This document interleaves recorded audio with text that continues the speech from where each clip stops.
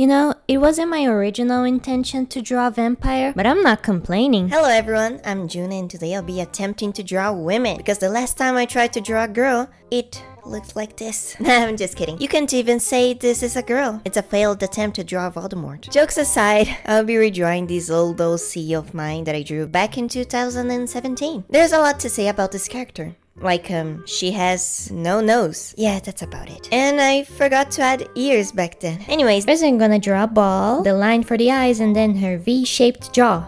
her neck. And I'll make her shoulders tilt a bit to make it look less symmetric. For the hand, I quickly sketched it without much care for accuracy or detail. And then for her hair, I started out with the bangs, then the outlines of the rest of the hair, completing it with a bit more detail. I've been reading a lot of Chainsaw Man recently, so I just copied its style to draw the nose. For the mouth, I decided to draw a simple smile, but then I made her open her mouth a bit because apparently that's hot. Her shoulders were a bit stiff, so I added more curves and then lightly erased the guidelines to draw the siren, mean girl eyes. We'll put her on a spaghetti strap crop top. I had no idea it was called that. And one of those college jackets. Oh, we can't forget about the ears again. And that's the sketch. I'm still sad we're not gonna draw hot men today, but it's fine. Anyway, let's color now. A base color for everything, and then the hair. I'm not really vibing with these colors. It looks edible, but it's a redraw. Gotta follow the reference. I'll darken everything with a multiply layer and test out a dynamic light source. But I was having one of those smooth brain moments, and I added a light source coming from the top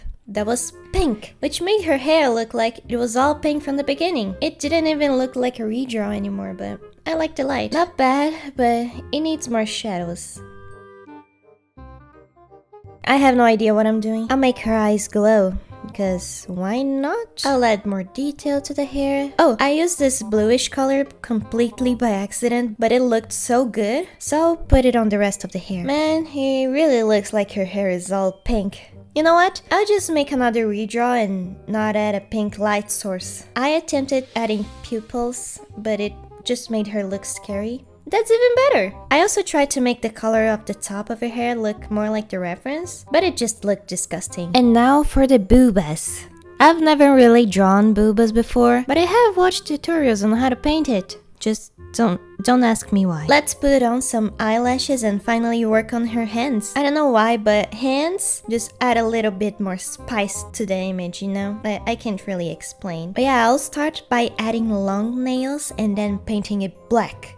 Those two fingers look really weird, but trust the process. We make her hair shiny. I think this part here is looking kinda empty. Maybe some jewelry will do. I tried making it like wool, but it's quite hard to master the art of making random blobs that still look good from a distance. It's hard to do that, and it doesn't look good. I'm not gonna sit here and try to convince you that it looks good. I need more practice. I was thinking of adding a red gem here, as if it's blood. I gave up trying to draw it on my own, so I just grabbed a gem brush from the CSP store. There's some missing footage here, but I drew her upper lip and then made it shiny. I'll add her hand shadows and work on her hand again. More dramatic shadows and light, and our beautiful vampire Voldemort is done. Anyways, the file in which I saved this image was called Elly 2.0. Elly, that's probably what I named her, but if this is the 2.0 version, I'm scared of what the 1.0 version looked like.